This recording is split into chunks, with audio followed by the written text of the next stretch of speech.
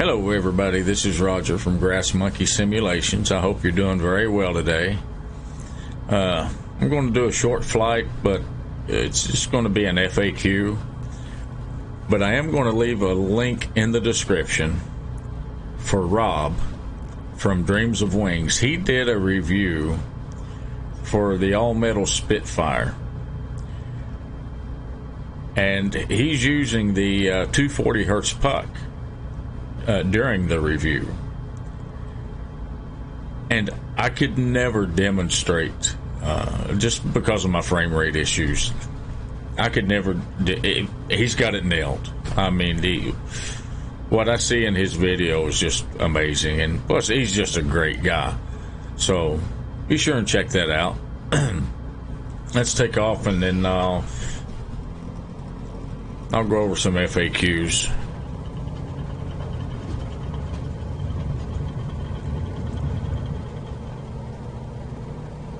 We're in the Freedom Fox today. Parallel 42, Kit Fox. But, yeah, I love this plane. I love the visibility.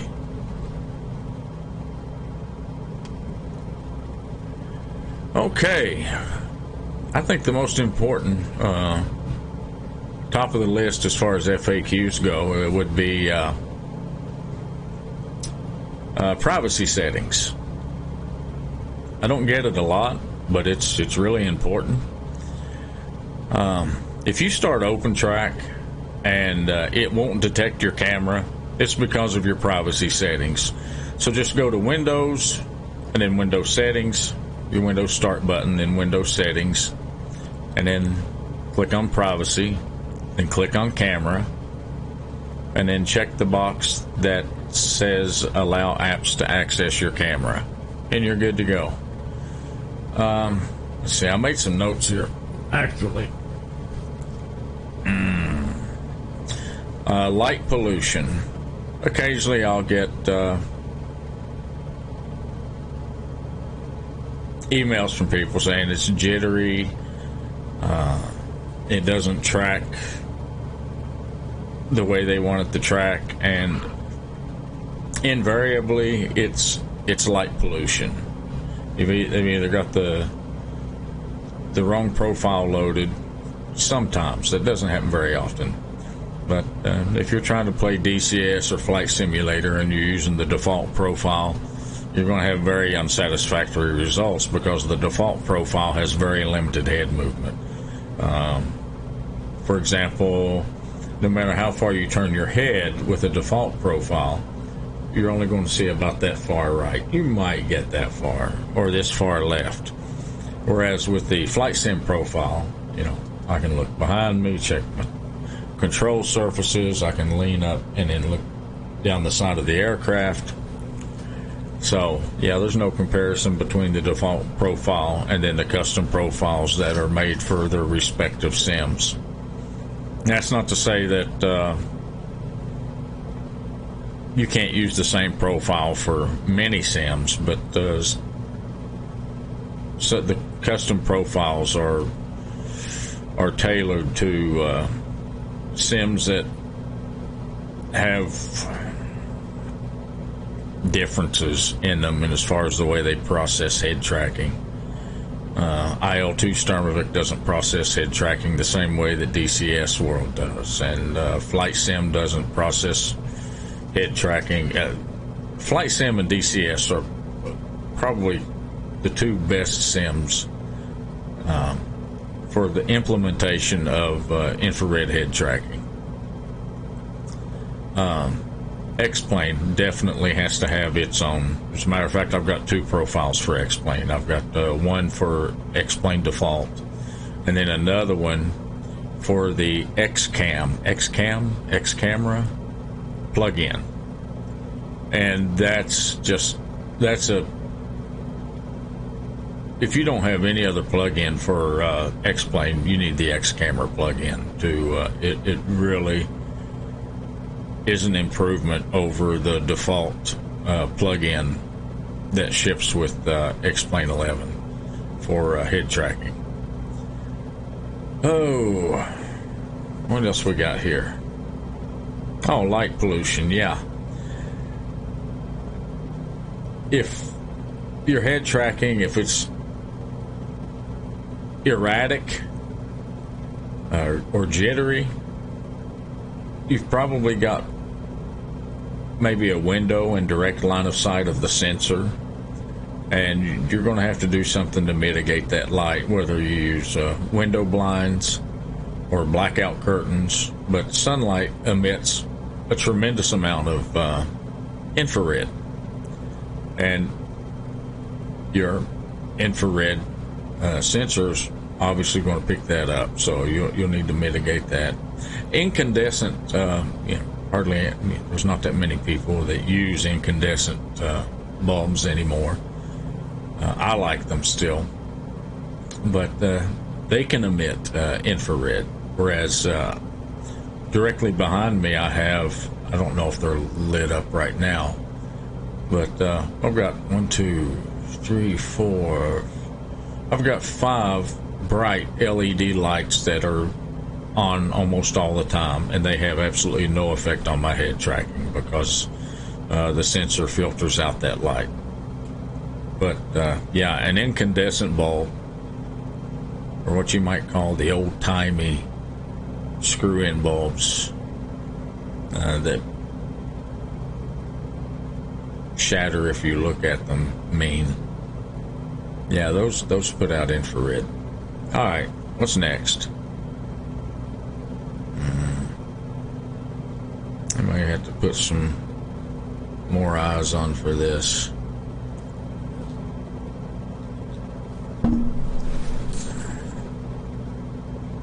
Calibration, yeah, let's see. I don't know if I went over the difference between the Puck and the Odyssey. They both function exactly the same, except the Puck has a twist-on battery cover and the Odyssey has a snap-on cover. That's the only difference between the two. Velcro. Yeah, I've only had this. It happens very rarely, but it's completely avoidable. The Velcro that I use, like on my headphones now, the Velcro on this headband is not that old, because every time I try to redesign the headband, I've got new Velcro on it. But the Velcro on my headphones is over 2 years old. And the reason it's over 2 years old is, I'm going to freeze the view here so I can show you. Let's see, get autopilot. Maintain altitude, hopefully. Alright, we'll freeze the view there so I can show you what I'm talking about. Don't pull it apart. If you pull it apart like that, eventually, I'd say you're going to run a risk of pulling the glue apart. So, when you take these apart, just twist it. That's it. And like me, you should get years of service out of your Velcro if you just give it a twist as you pull it apart. Because if you just pull, those hook and loop attachments are fairly strong, and you run the risk of pulling the adhesive loose instead of disconnecting the hook and loop attachments. Hotkeys, you need hotkeys for, I go over that in the tutorial. You gotta have your hotkeys. The smoothing filter. This is one that Rob brought up to me. He thought that, like, when he was just barely moving, if you can watch me now as I barely move my head, it's really smooth. It doesn't jitter. But he said he detected a little, what he called micro stutters, and what that was, it wasn't a stutter, but at 240 hertz, that sensor picks up everything. And if you're moving your head very slowly, it's picking up the tiniest movements from your head movement.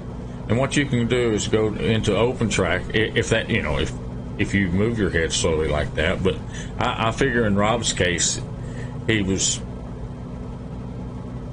probably pointing it out in relation to manipulating the switches on his dash. if you increase the smoothing on the 240 hertz sensor, you can really crank that up, because the sensor is so fast that it's got a lot of headroom on smoothing without introducing lag. And lag is when you turn your head left, and when you turn your head left, you have just to wait just a moment before the camera moves, and that's awful. That's a terrible experience. So you don't want to introduce so much smoothing that it creates a delay in between your head movement and the camera.